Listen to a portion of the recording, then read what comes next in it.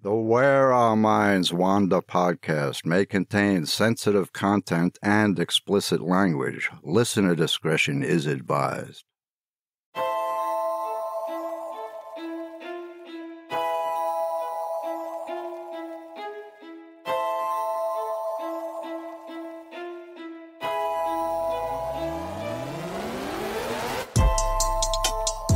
Greetings, fellow wanderers, to the places our minds wander. Where strange lights speed beyond reason across a clear night sky. The house at the end of the road where disembodied voices whisper and strange noises make the living shiver.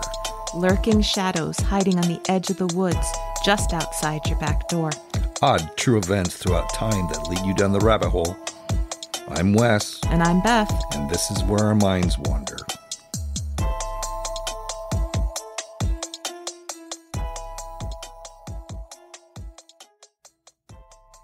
Hello and welcome to Our Minds Wander, all you fellow wanderers. I'm Wes, and that's my wife and co-host, Beth. Hello, everyone. So, Beth, I've been excited all week to record this episode. You have? Yes. We have listener stories, and I found a peculiar story that I can't wait to share with our listeners. I'm excited too, especially about our listener stories. But what's this peculiar tale you're going to share with us first? Well, what if you heard these statements coming from within your farmhouse walls? I shall haunt you with weird noises and clanking chains. I am a freak. I have hands and feet. And if you ever saw me, you would be paralyzed, petrified, mummified, turned into a pillar of salt. Okay. I am the fifth dimension. I am the eighth wonder of the world. I can split the atom. I am an extra clever mongoose. A talking mongoose. Yeah, I'm talking about Gef the Talking Mongoose. Who reportedly haunted the Irving family in their stone farmhouse on the Isle of Man in the 1930s. So, James and Margaret Irving moved to the Isle of Man, which is between Britain and Ireland, in 1917. James had been a businessman, but due to financial issues, he decided to try his luck at farming. They purchased a rather isolated stone farmhouse that sat on a hillside. It had no electricity or telephone, and it was lit with petroleum lamps. The nearest village was 2 miles away. Ah, so the whole no one can hear you scream thing. Well, that certainly would be true in this case, yes. A little while after the Irvings moved into the farmhouse, their daughter Vara was born. None of the Irvings had any paranormal things happen to them in the farmhouse for over a decade, although there is one rumor that James hired some workmen to do some renovations before they moved in. The workmen were supposed to spend the night in the house because it was easier than traveling home each day, but the workmen left the first night because they were spooked by a dark feeling inside the house. It wasn't until 1931 when Vara went out rabbit hunting, and that's kind of when things seemed to change. The 12-year-old girl was shocked to find several dead rabbits neatly waiting for her. Oh, well, that seems rather helpful, doesn't it? Well, it certainly does, but I think I'd be asking myself what or who could have done it and why. Soon after discovering the rabbits, the Irvings began to hear strange noises in their home. Sometimes a low growling, sometimes a spitting sound, and sometimes a sharp bark. Occasionally it sounded as if a baby were crying, and James assumed that the odd creature that he had spotted outside the home had somehow made its way inside their walls. He had seen an animal that kind of looked like a weasel or a weasel-like creature lurking around the house. On another occasion, he saw what he thought was a cat that was striped like a tiger on the property. But when he went after it, it entered some tall grass and seemingly disappeared. These odd noises went on for quite a while, and James, annoyed by them, decided one evening to make some noises back. He growled and barked. The creature, whatever it was, mimicked him perfectly. Vara, I suppose, was intrigued by the animal living inside their walls, and she began reciting nursery rhymes to Gef, and the little clever mongoose was eventually able to recite them back in a high-pitched voice. The family began referring to the creature as Jack, except the creature took offense to that, and informed them that his name was Gef. He also corrected their misconception that he was some sort of weasel creature by allegedly informing them that he was an extra clever mongoose born in Delhi, India in 1852. Yeah, I've heard that about talking mongooses. They get very touchy when, you call them weasels. Gef would follow the family to the market, but always stayed out of sight, behind the hedges. Gef would hang on to the undercarriage of buses and observe what the town folks were doing, even as far as 20 miles away, then report back to the Irvings later on. His jaunts were ended, though, when a bus depot electrician installed an electrified plate under one of the buses in an attempt to kill off the animal. Oh, no. Why would he do that? I'm going to get to that in a bit. Okay. When James heard about the electrified plate and tried to warn Gef, the clever mongoose replied, "Oh, I know all about it. It's under bus 81. Wow. And he wasn't wrong. When James went back to the depot to confirm which bus it was bus 81. Okay, that's really crossing the line into creepy town. Did any of them actually see this thing inside their house? Yes, actually they did. James described Gef as being about 9 inches long, with golden yellow fur and a bushy tail with black spots. But at other times, the family felt like he was the size of a small cat. He liked to stay in this little alcove in Vara's room, and I guess at one point they saw one of his paws as he was taking food they left for him. They would leave him biscuits, chocolate, bacon, and bananas. He scratched Margaret once and allegedly told her to put some ointment on it.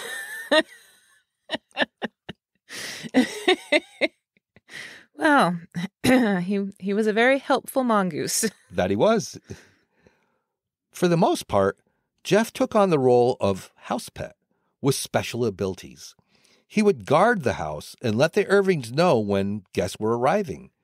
Gef would also warn them that one of them had left the fire going unattended, and he would go down and put it out for them, which he did. So he was very, very helpful in addition to being able to talk. That he was. He also liked to sing along to the gramophone, the only entertainment that the Irvings had, and not just in English. He also liked Spanish folk songs. His favorite record was Carolina Moon, and he was quite good at singing the Manx national anthem, which is the national anthem of the Isle of Man.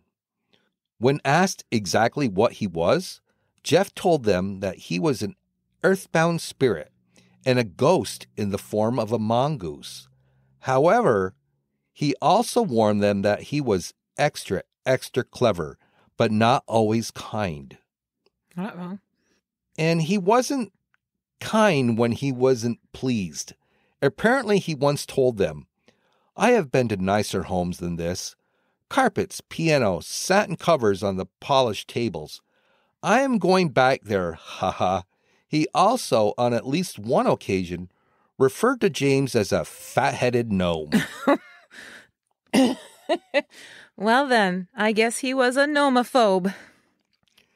Concerned that this odd and somewhat disturbing situation had gone on for far too long, and that Gef was too attached to Vara, James decided that he had had enough.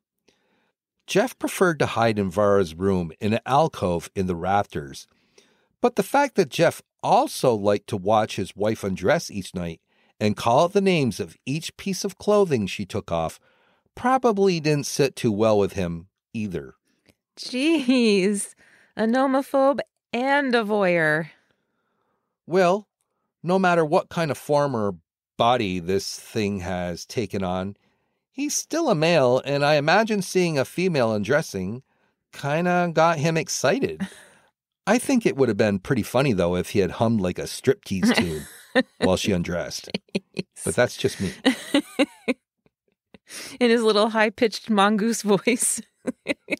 That would have been the icing on the cake for me.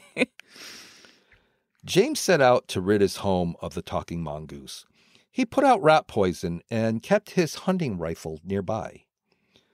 Gef didn't exactly want to leave, and upon sensing his human host's negative feelings against him, Gef began terrorizing the family, thumping in the walls, screeching obscenities, throwing rocks, and eventually telling him, "If you are kind to me, I will give you good luck. If you are not kind, I shall kill all your poultry.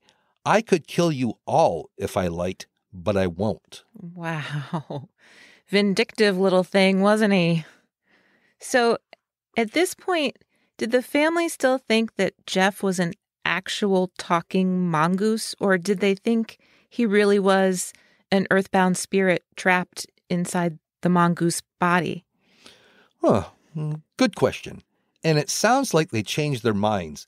Initially, it did seem like they believed Gef was an actual talking mongoose, that Vara had somehow taught it to speak.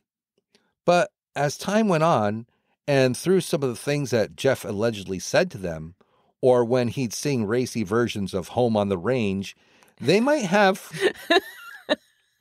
Yup. Racy versions of Home on the Range. I don't know how you make it racy, but I guess he was a very clever mongoose. I guess he was. So they may have come to the conclusion that there was something else going on. Right. When asked once if he was a poltergeist, Gef apparently said that he was not, but that he was an Indian familiar. Oh. Familiars are generally associated with witchcraft. A witch might have a familiar in the form of a cat or a toad, that kind of thing. And they were generally considered to be demonic in our culture, but I don't know how familiars figure into the Indian folklore and culture. Yeah, I don't either. That's interesting, though. But the Irvings decided that keeping Gef happy was the best bet, and soon other townfolks knew he existed. Once when 3 fishermen stopped by to visit, one of them stopped talking because he said a white cat jumped into his lap. Except no one else could see any cat, and the Irvings didn't have a cat. Also, a road repairman had a rather eerie experience while walking near the farm, too. He claimed that during his lunch break, he threw a bit of his leftover bread into the grass, and then watched as the bread seemed to move all by itself. Soon enough, the tabloid media heard about Gef and ran several articles about him. Locals were interviewed, and in one, a bus driver expressed his contempt for Gef, claiming Gef knew a darn sight too much about the townsfolk. The bus driver went on to say that his dinner, 6 sandwiches wrapped in a brown paper bag, had been slit open by sharp claws and stolen. He stated, "I'd like to get my hands on that, Gef." Aha, so maybe he was the one that put the electrified plate under the bus because Gef stole his dinner and had gossiped about him a little too much. Yeah, that's definitely a possibility. Aha.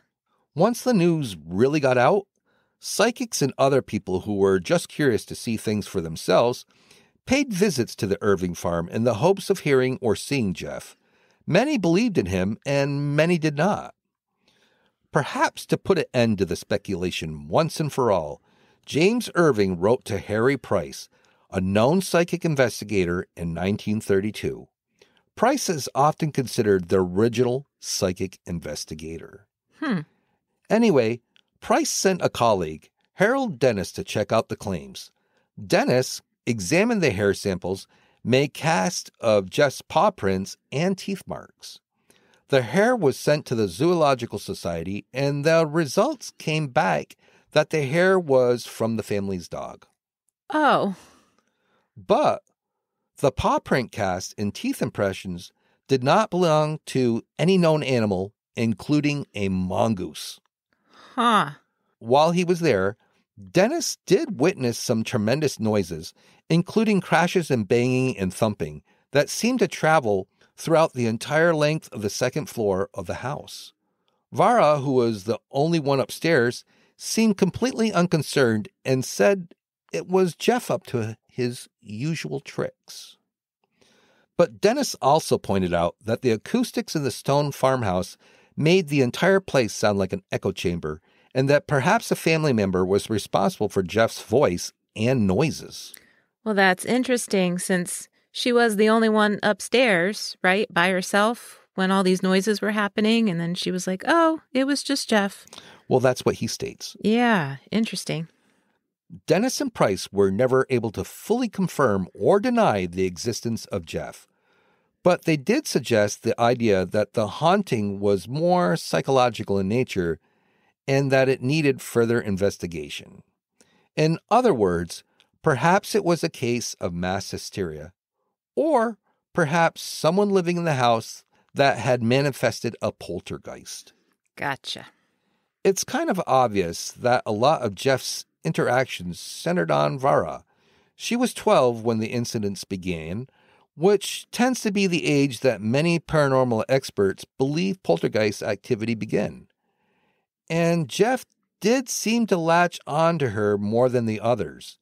His favorite spot was her room, and she was the one credited with teaching him to talk, by reciting those nursery rhymes. Right. She was the one alone upstairs when Dennis witnessed all the crashing and loud noises coming from over his head. Right.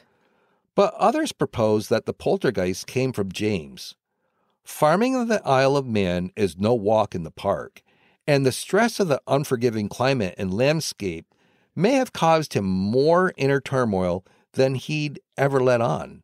He was the first one to see the creature outside. True. There's always the possibility that the entire thing was a hoax. Dennis pointed out that the house was pretty echoey. Maybe the family planned out who was going to do what and at which times, while visitors were present, to try to prove Gef was real. It was even suggested that Vara was a gifted ventriloquist. Some experts suggested that the teeth marks and paw prints were made with sticks. But the question would be, why? What did they gain from it, other than a little attention from the media? Regardless, Margaret and Vara left the farmhouse in 1945 after James' death. Gef, it seems, did not follow them, nor did he reappear when the new owners moved in.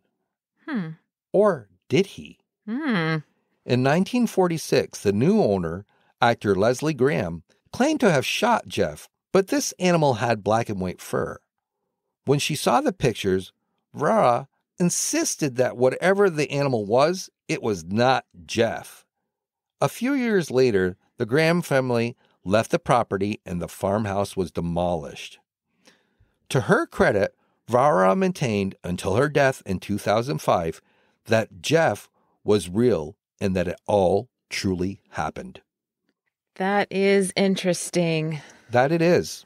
Wow, it's very Bell Witchy kind of, but in mongoose form, where the whole family is experiencing something and other people are hearing it and witnessing it too, but I don't know. Talking mongoose, man, that's creepy. I want a talking mongoose. You just want one to hum striptease songs. That's exactly what I want him for.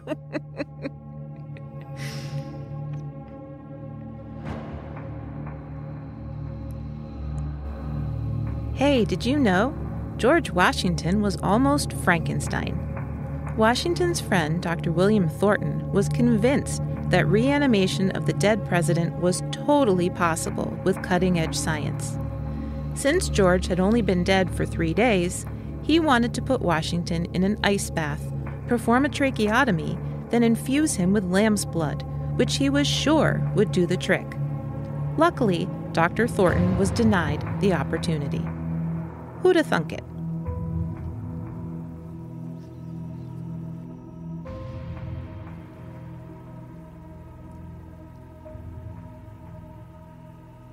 So, Beth, I know that you're going to share some listener stories with us tonight. I am. Who are we starting with? We have a couple really good ones. Our first story comes from Jessica in New York. She wrote, "My college roommate and I like to live on the edge, I think.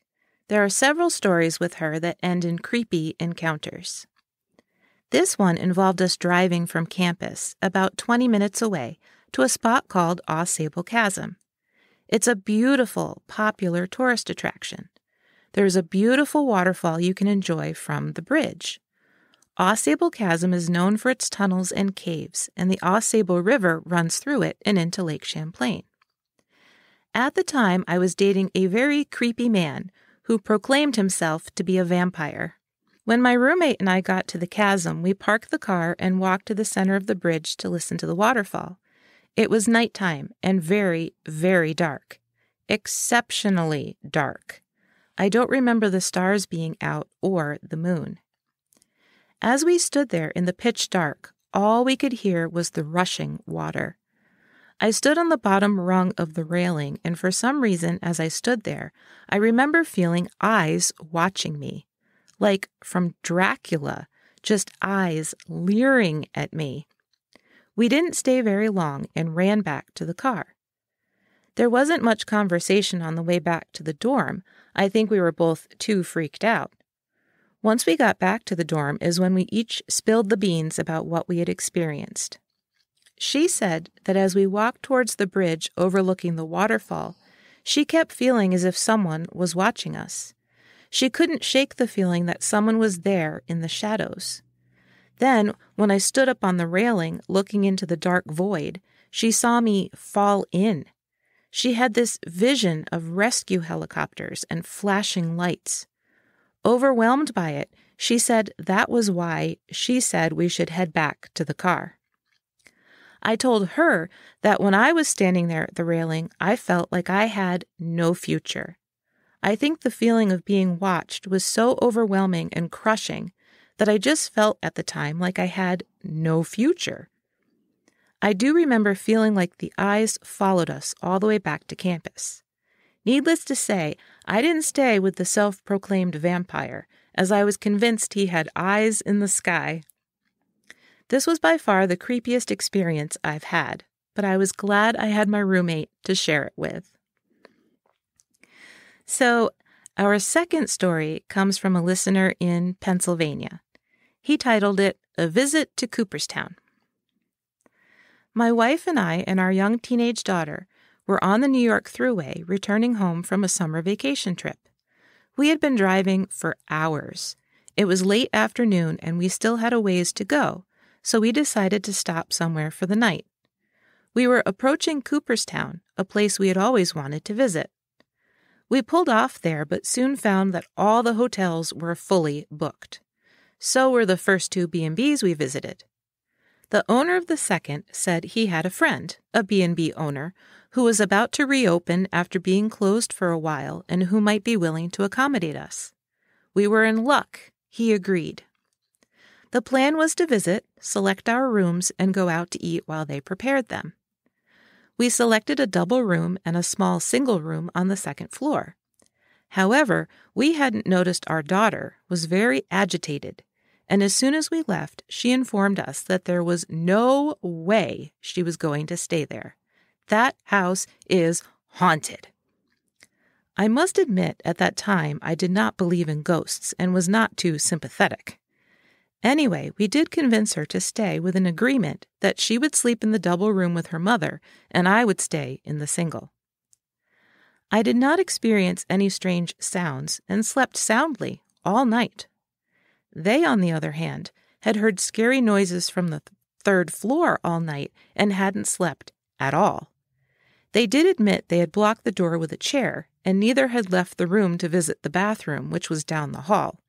It hadn't helped that we were the only guests. As we were walking down the stairs for breakfast, our daughter noticed a large plaque on the wall that told the story of the young woman who had committed suicide on the third floor and whose ghost was said to haunt the building. Yikes. That is creepy. Our daughter was vindicated, she said. I don't know if I would want to be.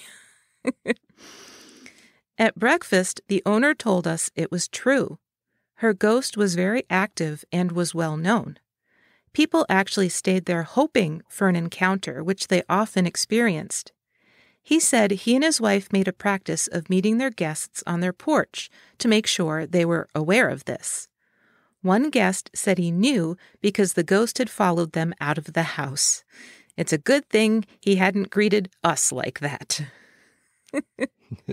What a good story. That is an excellent story. I love when people have feelings about things and then, it turns out to be accurate. Right. I think there's something to be said for intuition and just knowing certain things. That there is. Have you ever been to a spot that you felt was like inherently creepy or spooky? Yeah, it's happened to me a few times. I mean, I've gotten some weird vibes from places, for sure. On a trip to Rome once, I went to the Colosseum, and it was like the one place other than the Roman Forum that I was looking forward to more than anything. I was super excited to go, and I looked forward to it the whole trip. But when we got there, and I went inside, and I was looking down onto the arena part where they would actually have their battles. Yeah.